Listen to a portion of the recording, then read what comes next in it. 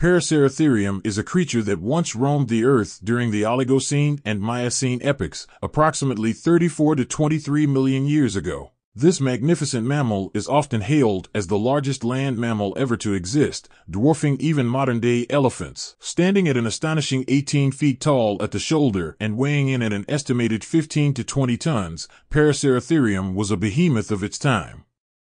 It belonged to the family Rhinocerotidae, though its appearance was quite different from modern rhinoceroses. Unlike their horned counterparts, Paraceratherium had a long neck and a relatively small horn on its snout. These colossal herbivores roamed across what is now Asia and the Middle East, thriving in a variety of environments.